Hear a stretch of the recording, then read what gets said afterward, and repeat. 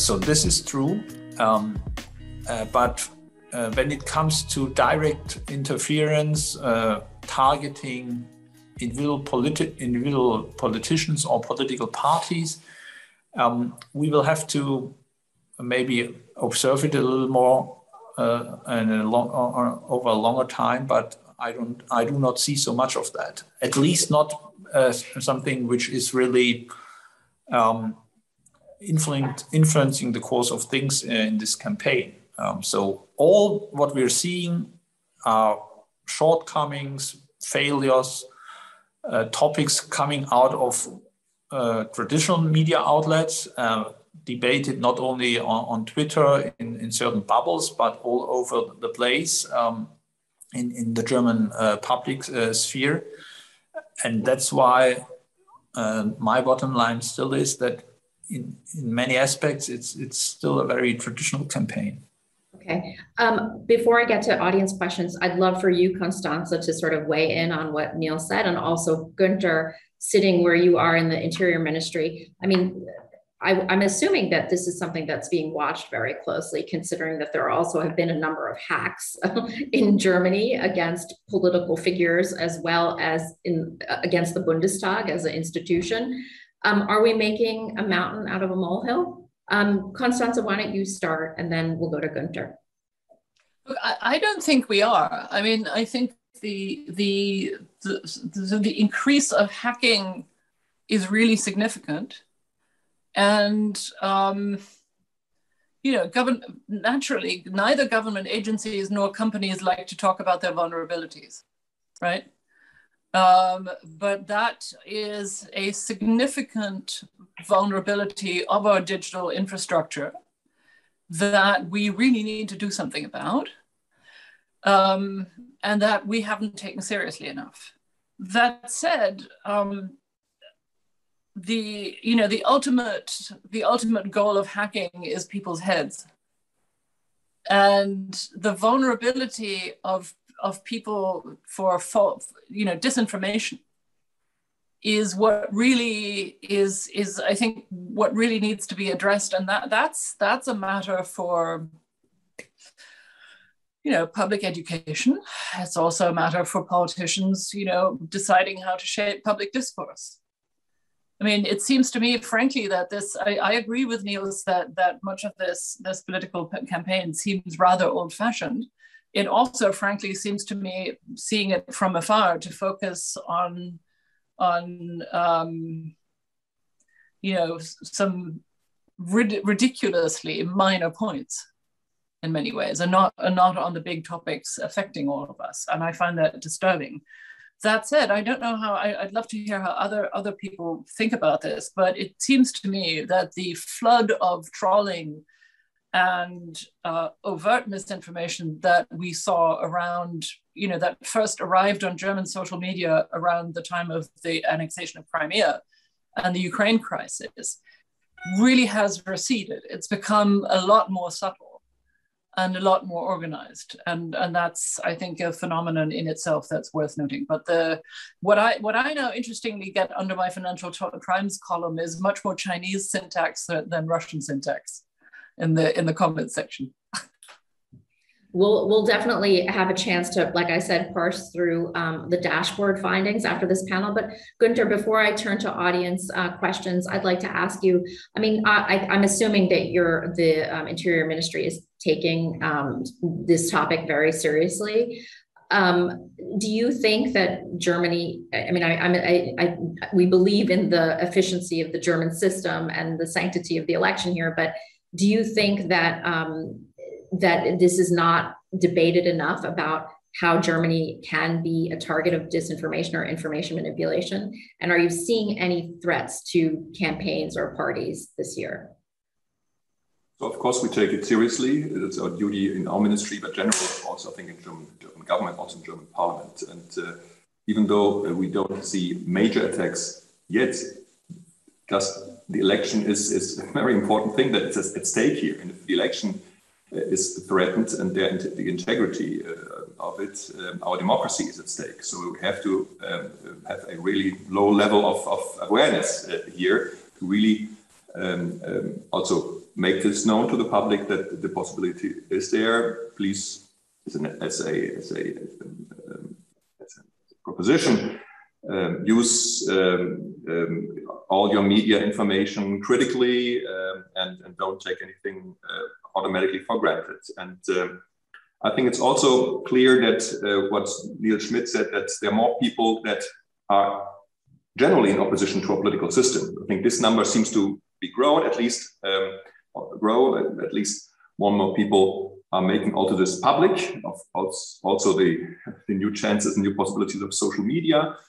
Formerly, maybe these people thought they were, which they are in a minority, but now it seems to them they're almost in the majority because they find so many forums in social media, on the internet, where like-minded people have the same general opposition. And it's, in my eyes, not about conspiracy theories, conspiracy myth. There's no real theory behind it.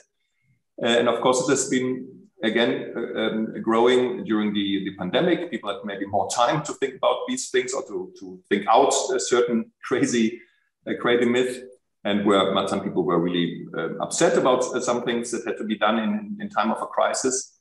And of course, social media kind of contributes to a possibility to exchange and to share such information. And that's a certainly different way of communication, which is not there for the first time in this election. We had social media last time, the time before, but certainly it's growing.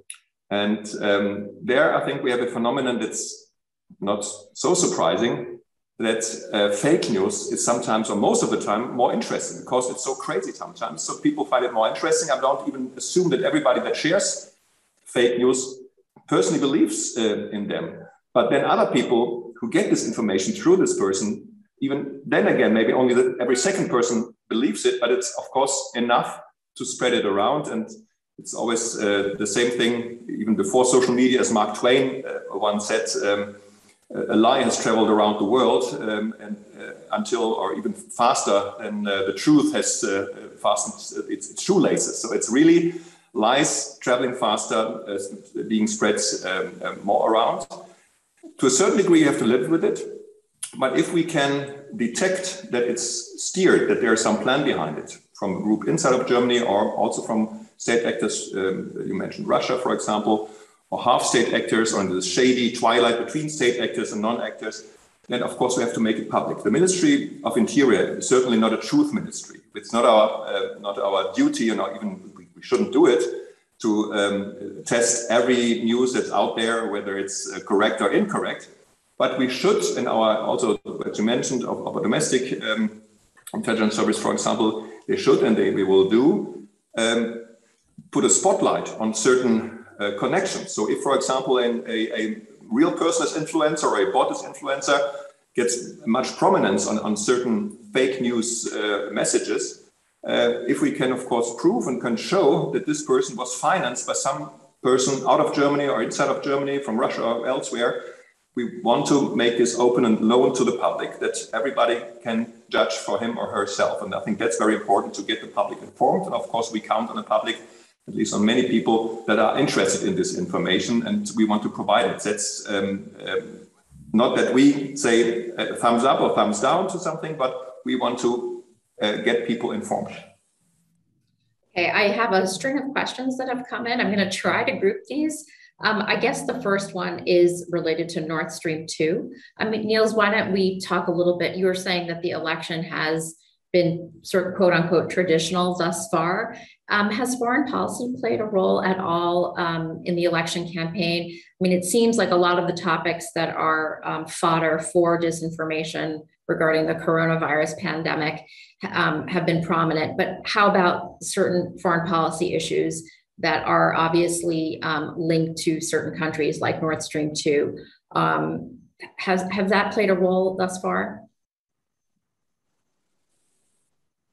Not really. As in many campaigns, foreign policy does not play a major role in this campaign. There is no war going on, or no war being prepared like in 2002, when Schröder campaigned against German participation in the Iraq War. And even Afghanistan has become although it has become an issue, it's not really prone to political bickering and to benefiting to one or the other party, I guess. So now it's more about domestic policy, and it's about the chancellor, because after 16 years of Ms. Merkel's tenure, more and more people want to know who will be the next chancellor, who is the right man or woman to do the job. That has always been part of a federal campaign in Germany, but this time this is especially interesting. And now at the end of the holiday season, more and more people are waking up and saying, Ms. Merkel will not be there any longer. So now let's look at those guys who want to succeed to her. But foreign policy does not really play a role in this campaign. But what is also visible and what can be seen and felt in this campaign is a long-standing effort by Russia to forge an image of Russia and of issues related to Russia, which are very peculiar, so to say. But this has been an effort which has been underway for many years. Constanze rightly mentioned the Crimea annexation. And from this time onward, we've seen lots of these efforts being on display. But foreign policy, as in many cases, is not really an issue in this campaign. Constanze, one of our audience members is asking about whether women in positions of leadership are perhaps more prone for vicious attacks. Like, as you know, we saw similarities in the 2016 election. I mean, obviously, Annalena Baerbock has made mistakes on the campaign trail, but we've also found that she has received a disproportionate amount of attention on social media. What role do you think gender disinformation is being? Does it have a role in the German election? Do you think this is also a reason, perhaps, why the Greens are trailing at the moment? Well, I mean, as you say, Sudha, she did make some mistakes. I personally think they're minor.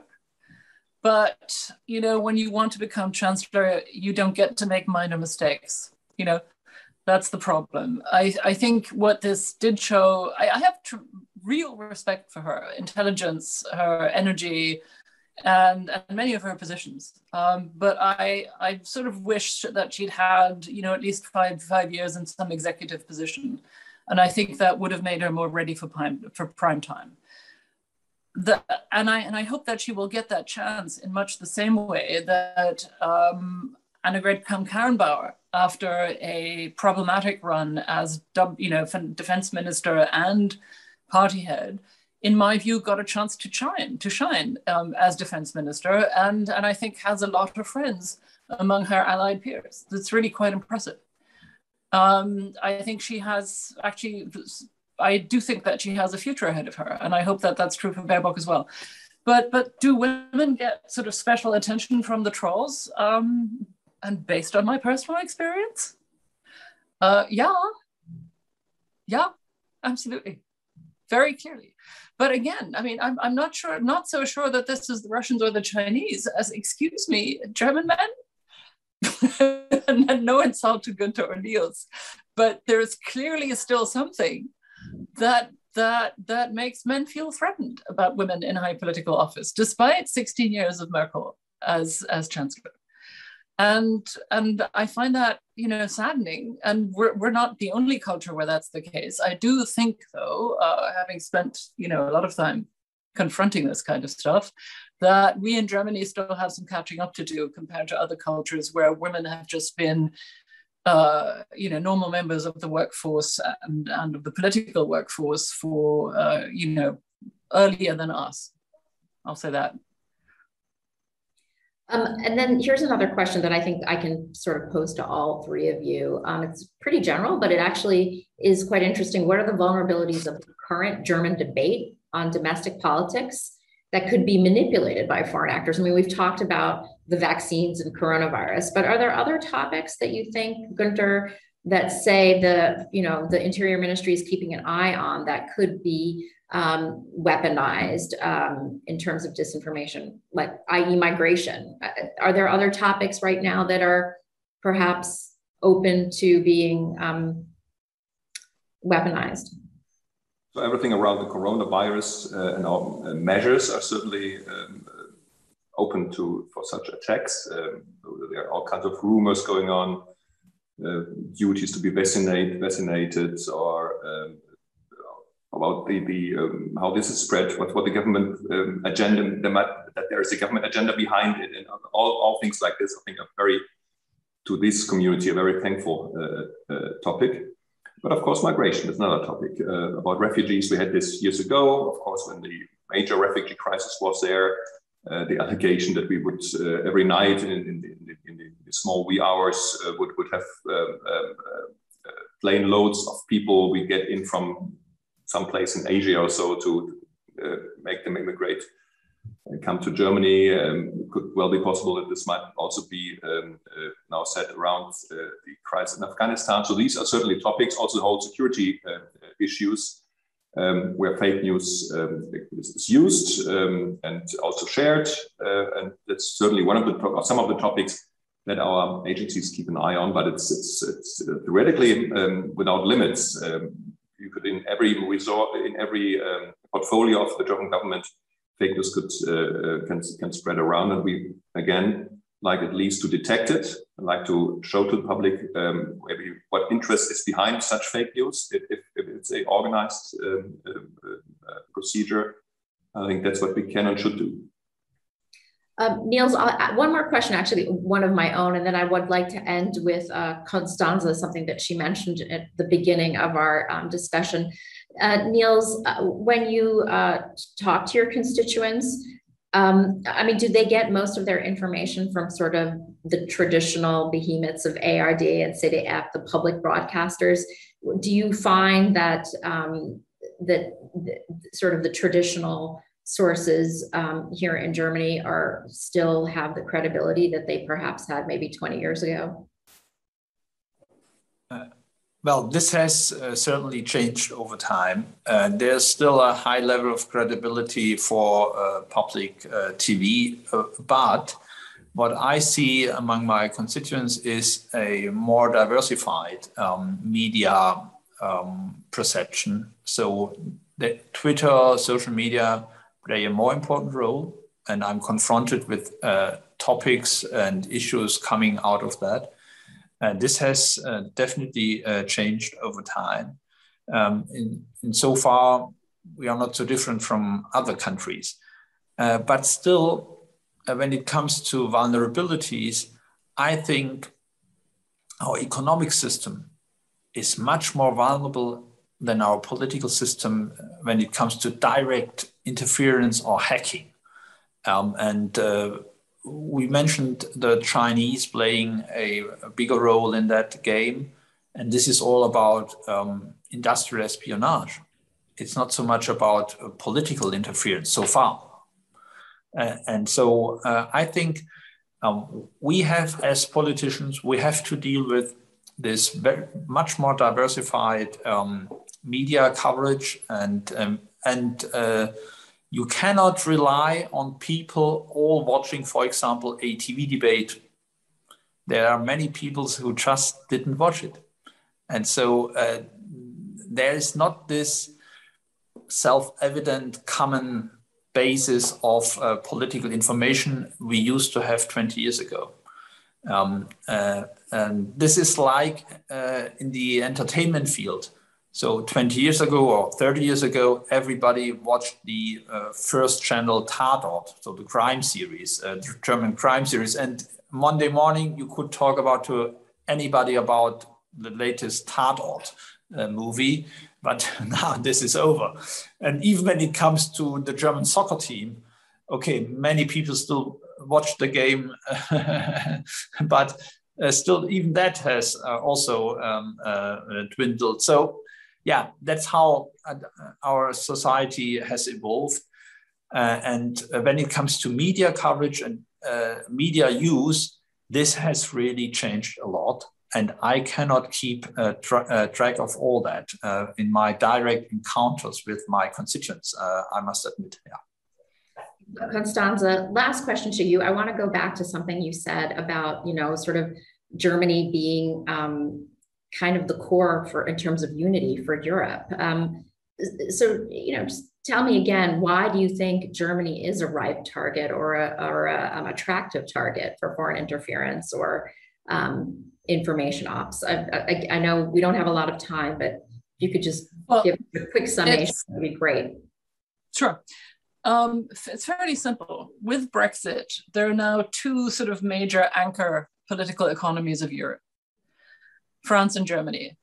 And I think and you know how willing I am to criticize German domestic or foreign policy, but I think what does distinguish us, at least as opposed to the current French government and perhaps French governments in general, is our commitment to European cohesion. Again, I'm not saying that we don't do things that undermine that. Nord Stream 2 is an example in point. But the commitment to building bridges between North and South, East and West, between the large and the small, has been a hallmark of German governments. Undermine that willingness, make Germans fearful, make Germans inward looking, and you have a recipe for European consensus falling apart. That's it. With that, I think we can say thank you to all three of you. And Nils, I will be watching the German national team play tonight. I hope everything goes well for Hansi Flick. And sorry, is this about basketball? I'd like to thank all three of you, and I hope all of you stay tuned for our dashboard presentation. Thank you, Nils, Constanze, and Günter, and wish all of you a good afternoon and the rest of your morning. Thank you. Bye-bye. Thank you for having me on. Bye-bye. Good to see you all. Stay well. Bye-bye.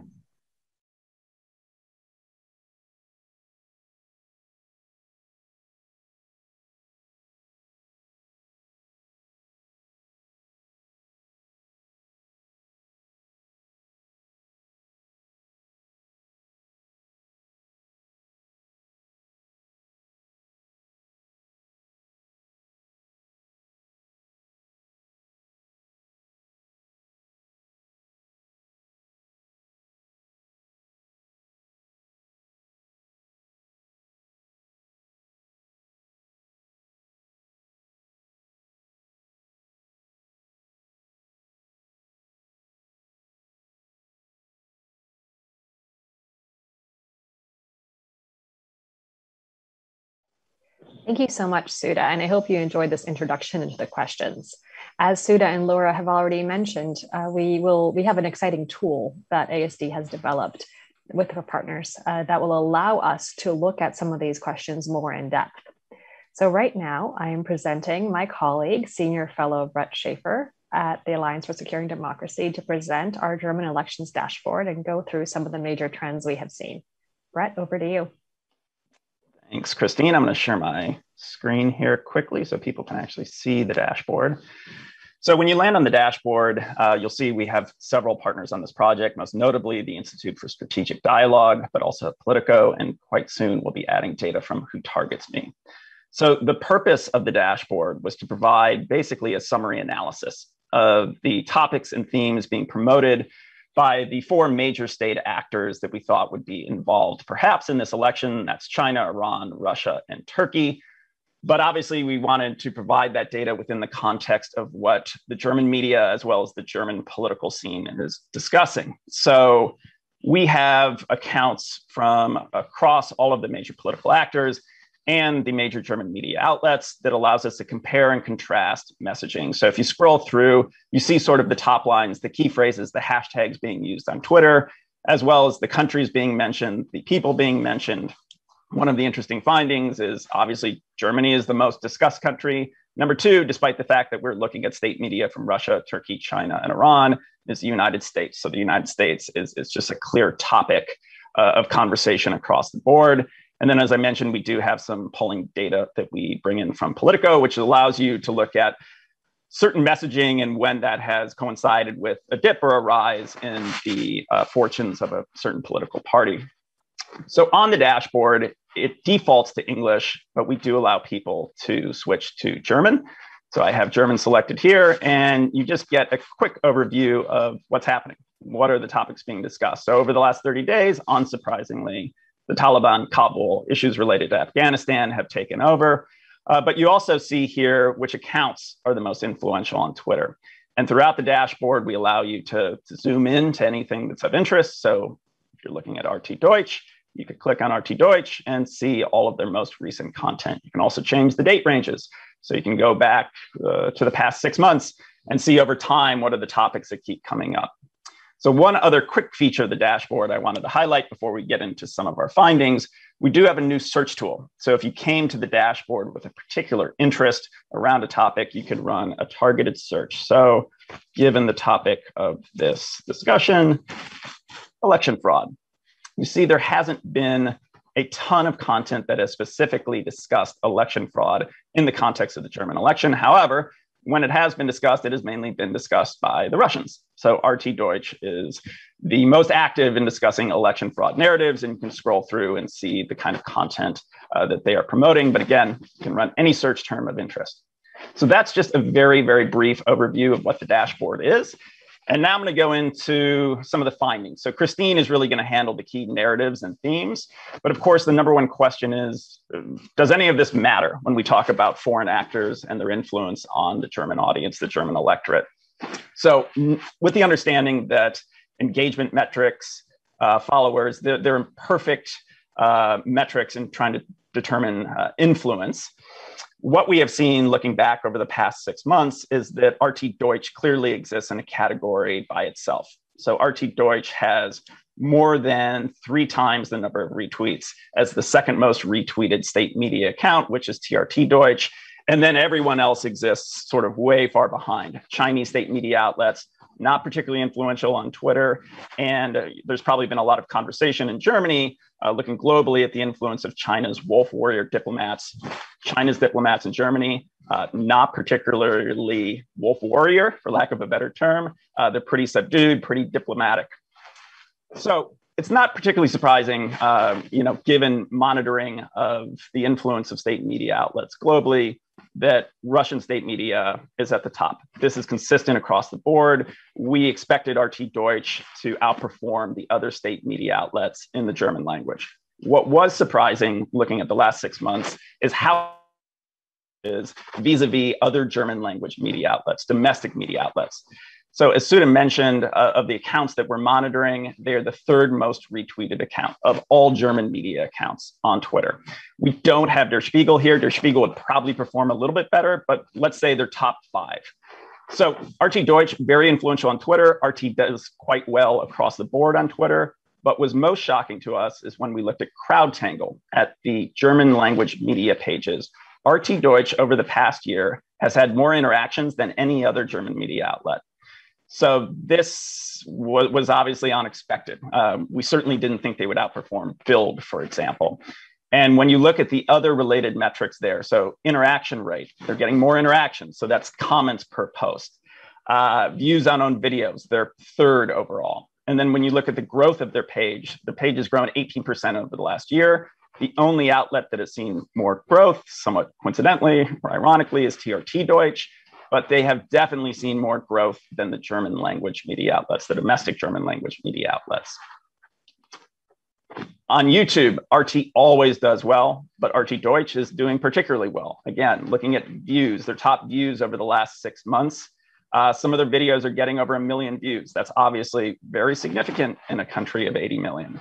But typically, when we're looking at the most viewed videos over the last 6 months, over the last year, consistently, they're racking up more than 500,000 views. And as I scroll through here, one of the things you may notice looking at the headlines, almost all of the content that is getting significant traction is about COVID restrictions, particularly vaccines. So public health skepticism is just the key theme throughout across all the different social media platforms. When you look at RT Deutsch, that's where they found an audience.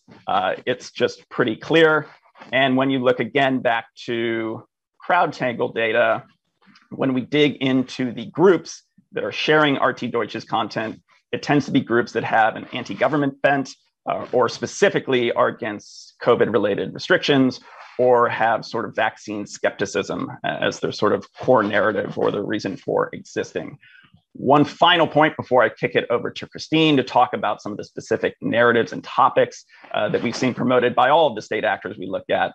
Looking again back to RT Deutsch, again, just because they are the most significant. When you look at the numbers on YouTube, again, it's interesting. It's a Russian state media outlet. The fact they're talking about Germany more than any other country, not surprising. It's targeting German audiences. The US is 2, Russia's sort of a distant 3. Only about 6.5% of their content that they put out on YouTube in German language actually talks about Russia. This is actually a little bit higher than when we look globally at what RT discusses. Usually it's about 4%. So most of the content put out by RT Deutsch isn't actually about Russia, with a few very notable exceptions, which again, Kristine will discuss. So that's just an overview of the audience, the reach, the engagement that we've seen from the accounts we're monitoring. And I will now kick it back over to Kristine. Thank you, Bret. On our German elections dashboard page, you can also find a link to our analysis. So some of the things I'll talk about quickly before we go into our breakout sessions, you can read about in more detail on the dashboard site and on the analysis site. But the main trend that we saw that we're most concerned about is this very large influence that RT Deutsch has in the Russian state media outlets, in particular on coronavirus topics. So as Bret was saying, they are a major driver of coronavirus opposition-related content in Germany, and we see a lot of engagement with it. They are also a driver of Kremlin and Russian foreign policy views in the German media space. So we have seen a very significant amount of coverage of Nord Stream 2, Black Sea, Ukraine-related conflicts, and the messaging also on Kabul, on Afghanistan, and the current situation there is also very skeptical about the alliance, the value of Western military partnership, and these questions, right? So these are Russian foreign policy views that are having a large audience and large play in the German language on their sites. The Chinese messaging that we have seen has been related to China. It has, until late this summer, been largely focused on Xinjiang and on countering the narratives that would allege genocide in Xinjiang.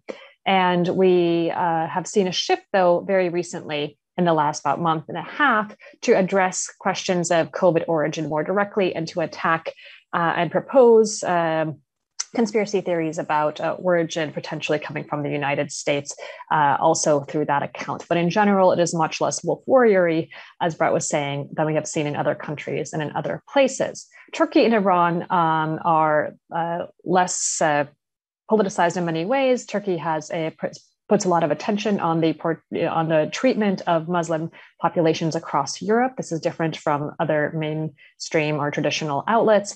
And Iran is concerned primarily with issues related to Iran, the JCPOA, having vaccine access for Iran, and really does not seem to affect much of the typical foreign policy or domestic policy conversation in Germany. We have a couple of questions that I'm going to pass over to Bret that were coming in, and we're going to turn over to breakout groups very shortly. Bret, do you know what's the level of automated account retweeting, and have we run bot detection for the particular accounts? We don't do bot detection, at least in aggregate. And at least sort of my cursory view of it, there doesn't seem to be a significant amount of inauthentic activity there. It doesn't mean it doesn't exist. It always exists to some degree, but there is no indicator we've seen that suggests that their huge sort of engagement numbers are artificial. Again, a small percentage may be, but I've seen nothing that suggests it is entirely manipulated or inflated. We have another question here that comes about whether there's any significant data on Chinese engagement in the German election campaign. I can take this. When we look at the tweet in particular space, we see that it isn't necessarily German election campaign related.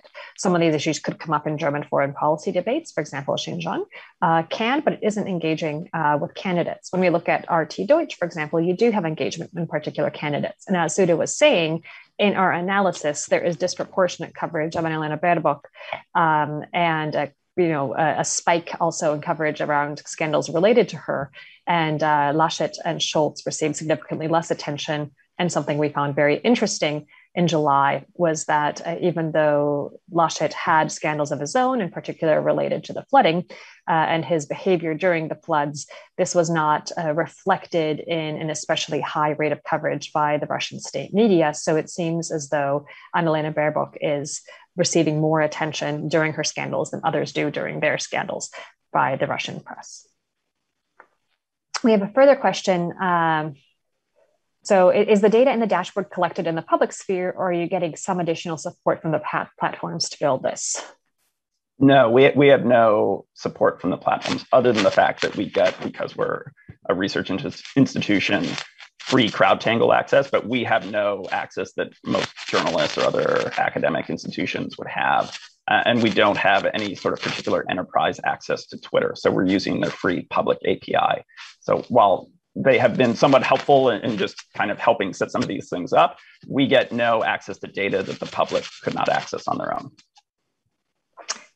Thank you very much. So if you have more questions, this is really just a brief look at our analysis and at the tool itself. Please feel free to go look at it in German and English. Run the searches that you're interested in. And if you have any questions, please reach out to us. We do have a team working on the dashboards frequently, and we can help you run your searches or get the information out if there is a question that you may have. But we are out of time for the dashboard presentation and the questions for that. And we will go on to the next part of our session. Here, we're going to have 3 breakout groups, and you will be able to choose and click on a breakout group on your screen. And we will be going into greater detail on 3 issues. One is Russian influence, the second one is Chinese influence, and the third is gender disinformation. And this will allow us to go under Chatham House, so in a much more closed setting into issues that we are concerned about and how to address them potentially. We will have a readout at the end of each group, Chatham House, so nothing will be attributed, but about our views on what the major problems are and what we could potentially do about them.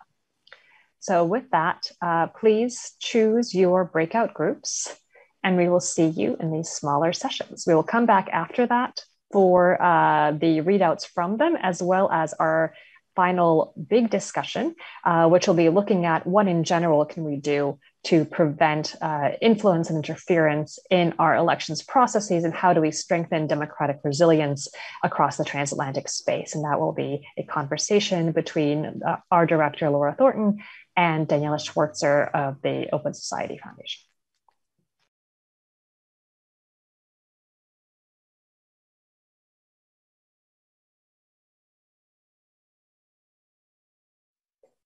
Welcome back from the breakout sessions. I'm Kristine, a senior fellow at the Alliance for Security and Democracy, and welcome to this session to look at what the different breakout groups said about the threats posed by China, Russia, and looking at gender disinformation as well in the election context in particular. I will now go to 3 rapporteurs who will report out of the sessions. The first one is on Russia. Ellen, can you please tell us how it went? Absolutely. Thank you, Kristine. So first, in terms of threats, the group discussed the fact that information manipulation is a better catch-all term for Russian interference and influence, rather than the more narrowly defined disinformation. And within that, one of the top lines was the idea of hack and leaks, which were discussed as a major area of concern with any state actor, including Russia. The last few weeks before an election are especially vulnerable, but the group discussed the fact that the weeks after an election are also particularly susceptible. Using information to undermine trust in results is a tactic that participants had seen elsewhere, including in the United States, and it's not out of the question in Germany. The group also discussed the fact that other elections, like the US elections, have shown the willingness of electorates to consume information that is likely originated from Russia, and that there is a similar appetite potentially in Germany as well. Then in terms of threats, we also spoke about the fact that so much of the online activity is not inauthentic activity, not bot farms as we saw before, and this makes it particularly more difficult to counter. And looking a little bit ahead, the group discussed potential for exploitation of the issue of Afghan refugees in Germany. The group seems to be on the lookout for a convergence of anti-vax, anti-refugee, and election skeptic sentiments, which can certainly fuel the fire of information manipulation. And in terms of what can be done about it, so the group talked about two categories of solutions: long-term solutions, which are a little clearer and include education and media literacy. Participants discussed the fact that these are 20 to 30-year objectives and should not target just children, but also older adults. In terms of short-term solutions, particularly for the election around the corner, the group discussed the fact that this is much more difficult and that there is a range of options, but that many have negative externalities. So for example, if Germany were to go in favor of shutting down RT Deutsch, which the group did not seem to be in favor of, these could also lead to Deutsche Welle being censored in Russia. So not a wonderful pathway. But immediately it seemed that participants were in favor of raising awareness about the issue, and particularly about the sources of information manipulation and not just the common narratives. And that is all from our group. Thank you very much to Ellen, and over to Etienne to report out from the China group. Thank you, Kristine. So I think the first thing that came out of the group's discussion concerning what are the major threats concern the fact that in Europe, China's goal has mainly been to burnish its image, mainly reacting strongly to subjects like Xinjiang or the COVID origins investigations that kind of directly involved the Chinese state and where China had to defend itself. And where the CCP defended itself and countered accusations that were leveled against it. There was no Russian-style campaign to sow chaos from the Chinese state. And so they didn't really try to divide German or European audiences on issues that were important to local audiences, such as immigration or anti-vax in the way that the Russians have. This was possibly in part because China doesn't necessarily have the sharp understanding of local German or European contexts like it does in other places like Taiwan or Hong Kong, where it has been a lot more aggressive. There was a conversation in the group in particular about what's happening in Australia, where China has tried to win over the Chinese diaspora there, has given monetary incentives to pro-Chinese politicians, and encouraged Chinese voters in Australia to sanction Australian politicians who go against Chinese interests. In Germany, there is no significant Chinese diaspora, so the Chinese authorities have mainly focused on elite capture, on developing ties with business communities, with politicians, in some cases having some former German politicians on China's payroll. You've had a few spying cases in Germany as well, with German intelligence reporting that China uses the Chinese diaspora to put pressure on critics of Chinese policies in Germany. As the EU kind of builds up its systemic rivalry pillar with it in its relationship with China, there was a real chance that Chinese tactics evolve in the future and maybe more in the direction of what is happening in Australia and become a bit more aggressive. In terms of what can be done about Chinese interference in Germany, we had quite concrete steps. So like the first one was to reinforce the German political system in anticipation of this kind of increase in aggression from China. So for instance, by reforming the rules in the Bundestag about who can be hired as an aide to help the people there. Another avenue that was explored for possible reform was the educational system, which is difficult given that Germany has a federal system where education is very much a competence of the states. Nevertheless, there was a push to maybe increase the awareness at the state level of the risks that come with things like academic exchanges or cooperation with Confucius institutes, which, while, for instance, academic exchanges are very important and should absolutely be maintained, there's also a need for like the federal level to maybe have a bit more visibility into what's happening at the local land level. And that's all from the China group. Thank you very much. And over to Ronja for the gender discussion. Yes, thank you very much. First of all, we talked about what gender disinformation is, and we called it the spread of deceptive or inaccurate information about female political and public figures that distorts their public image.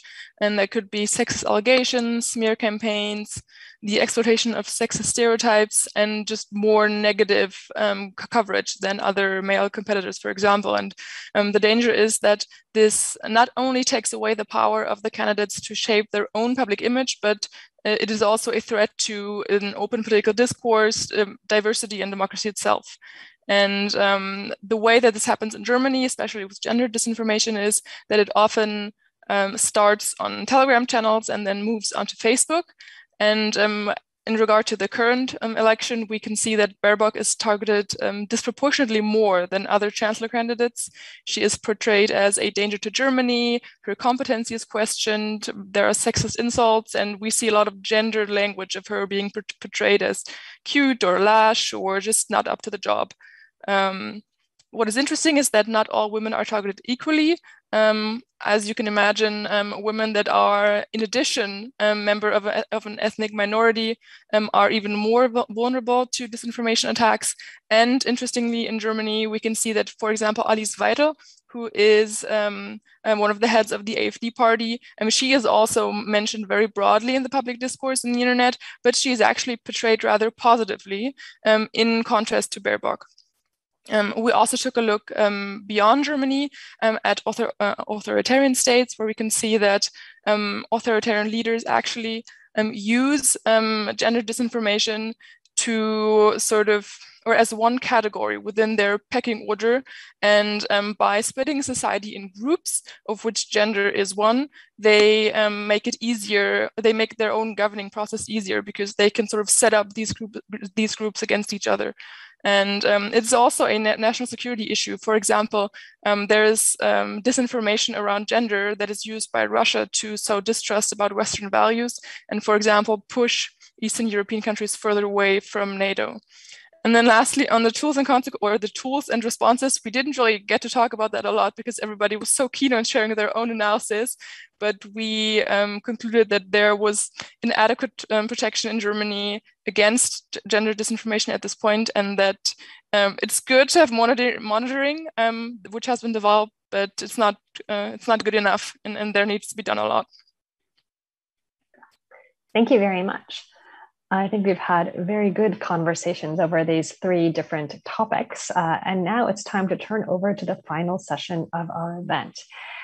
This is going to be a conversation on a critical juncture for democracy. How do we move on from here? We have some ideas already from these breakout sessions, but let's go further into this conversation. I'd like to turn you back over to Laura Thornton, ASD Director, for this final session.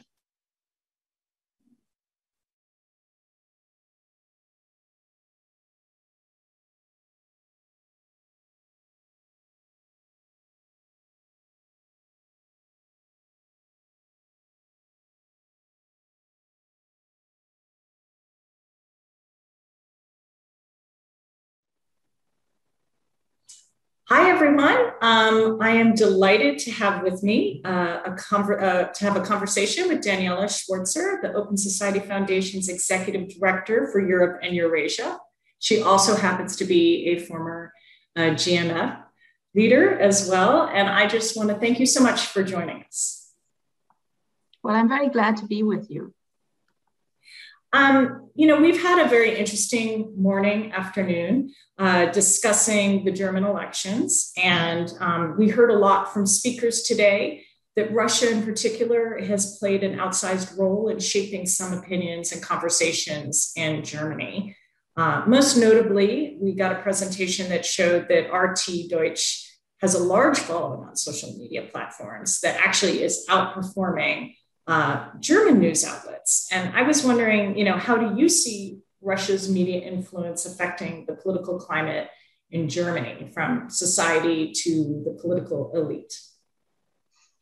Well, I guess Russia has had some success over the past years, really, to build the ability to influence domestic debates, and mostly by amplifying domestic disagreements. And right now, the focus clearly is on Germany because of the upcoming elections. But those are developments you can also trace in other EU countries. And what we, I think, can safely say is that those who, coming from Russia, want to influence debates in such a way, they make ample use of the regulatory gaps we have and really use digital platforms to really achieve those goals. We've also seen really important incidents of Russian disinformation in Germany over the years. And now, of course, attempts are being made ahead of the election to do more of that. If you just, maybe some of us will remember, as Germans in this seminar, how Russian media tried to attack the German military presence on the eastern flank of NATO by spreading disinformation on German soldiers misbehaving and so on and so on. So, of course, those stories are out, and they suddenly, they are not immediately contradicted, because you have to make sure, you know what's going on. And that leaves traces. And I think many of us remember those incidences. I think the topic right now, which we could cite as an example, is the way the COVID vaccine debate has been influenced over the past year and a half, where strange alliances build up in the social media sphere in particular, of those who are against vaccines in general, and very, very German groups and networks, and then those who really try to use this topic to delegitimize the government. And I think this is really the major purpose of all of this. On the one hand, as I said, polarization within society to be enhanced, but then also to delegitimize institutions, be it in the COVID-19 crisis, the government, in particular the health minister, and regional prime ministers who had to handle the crisis on the ground, and in other cases, institutions like the German Bundeswehr. So this is, I think, the impact that we have to deal with. And as long as we do not handle this with a very sound regulatory approach, which makes it more difficult and at some point, hopefully impossible for Russian intervention to have those effects, I think we will continue to tackle individual cases and not have this very broad approach that we should have. Just one final point, because you asked about the impact, not only of singular incidences. I think the most worrying thing is that the techniques are being copied. And this is not only Russian techniques, also, US campaigning under Donald Trump was closely watched. And I think we can now safely say, in particular on the far right, we have parties or actors, organizations that very, clearly study what is happening and how these techniques are being used to polarize, to spread disinformation, and to gain traction in social media. And so I think the effect, after all, is quite lasting. You raised a lot of good points there. And I think you're absolutely right. I mean, just as we come together as Democrats to talk about strategy and solutions and also diagnose problems, that's happening on sort of the anti-democratic side as well, and sharing lessons learned from far-right campaigns in one place to another, or illiberal anti-democratic campaigns. And you raised a really interesting point about COVID, for example, which certainly is happening in the United States as well, the manipulation, taking a foreign actor, manipulating a domestic wedge issue. How do you think the foreign information operations in Germany are bolstering those internal divisions in society? And like you said, a lot of it is also just to sow distrust in institutions of governance. Do you think this will have a sort of a lasting impact sort of beyond just the campaign period? Is this here to stay? I do think it is. And I think the key thing that you just pointed out is the link between external and internal here. And while we see how easy it is for external actors by, hybrid warfare and in particular disinformation, deep fakes, whatever they bring up, to intervene directly in domestic political debates, we see very clearly how domestic actors try to pick up, as I said, the techniques of doing this, but in part also the messages.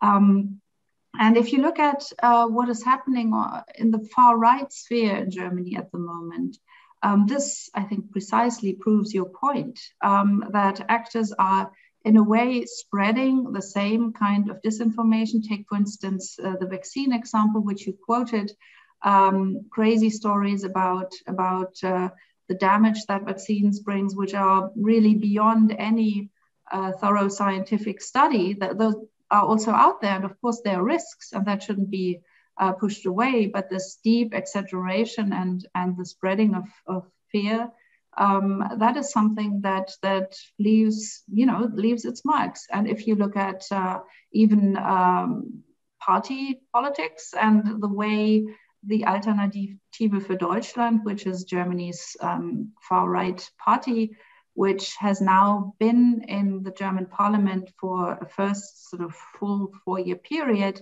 On the national level, they have had more presence on regional levels before, but what their agenda is in part is really an undermining of credibility of political institutions, of political leaders of other parties, and also a real strategy to block institutional functioning on all, in all kinds of spheres where they get an institutional presence. And so this tactic, which is really part of their strategy, and there's ample evidence that this is the way they have used their parliamentary presence for the past 4 years.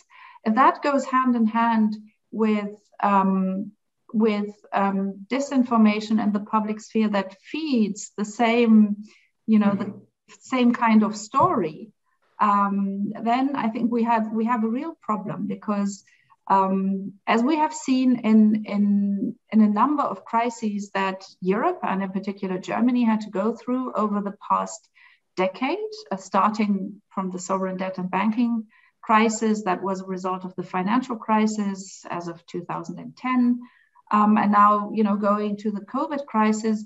When there is a deep crisis, it is always essential for leaders to retain their credibility and to make sure that the institutions of government stay credible to the citizens, because in deep crisis situations, obviously they can't deliver that easily. So citizens feel threatened and are seeking protection, which is very hard to provide, for instance, in times of a pandemic, as we have now in the world.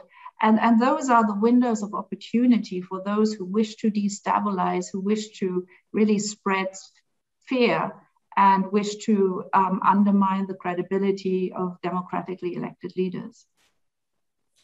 No, I think we've seen the trust issue really come home to roost in a period of a crisis, because it's when you need it, as you said, the most. If we don't have the faith in our government and institutions to tell us what we can do to keep ourselves safe, or there's so much disbelief about that, then we're at greater risk. And as we saw in the US, that it affects its trust in institutions, but also processes. We have a large percentage of the population that now distrust the actual elections as being something to deliver a legitimate outcome. And that can have, devastating effects for our democracy. But another issue that I think is sort of the $1 million question is that what we're dealing with now is, yes, obviously there's a supply side to this problem, and there's malign actors trying to sow distrust or undermine democracy.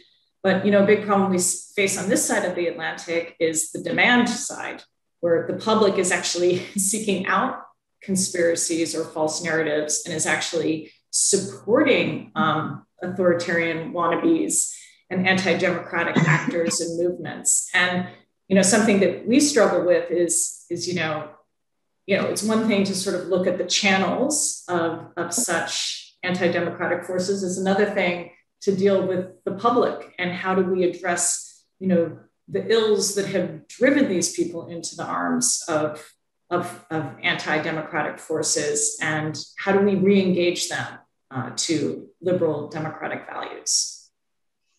Well, we have just spoken about crisis times, and a pandemic is probably the worst crisis to have for those developments really to find fertile grounds. Why? Because individuals are directly threatened in their health. So very, very personal perception of threat.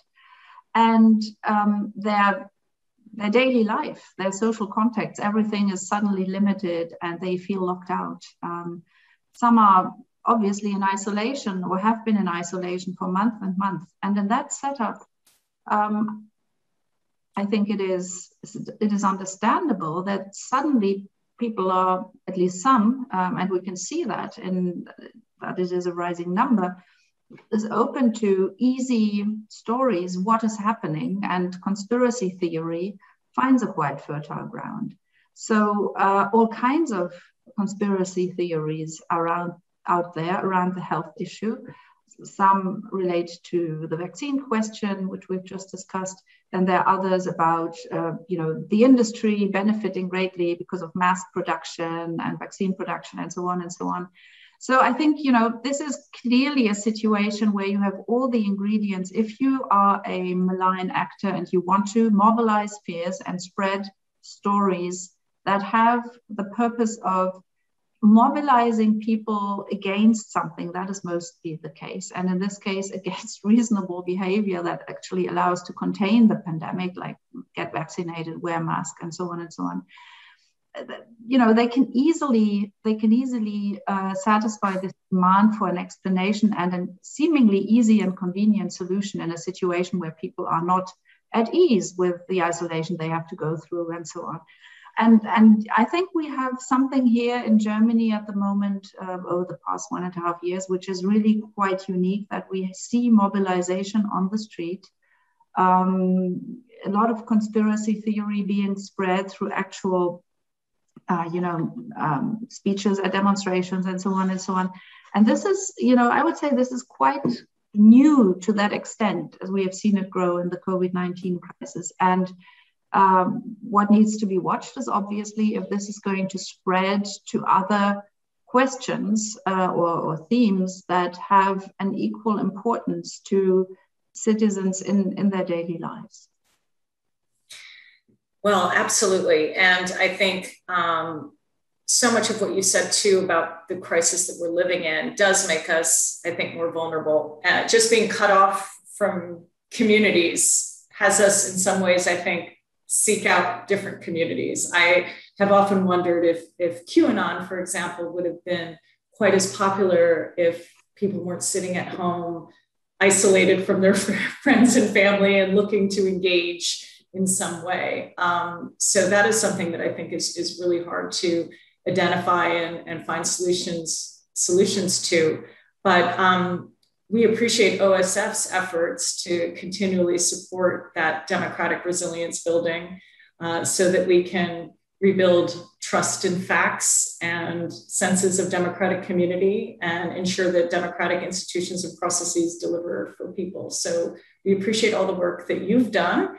And again, also thanks for your support for this particular project on the German elections, and appreciate our conversation so much. Thank you so much, Laura. Thank you for having me. And this marks also the closing of this event. And I again want to thank everyone who were panelists, participated in the breakout groups, and a special shout out to my colleagues at GMF Berlin and at the Alliance for Securing Democracy. Thank you so much, everyone.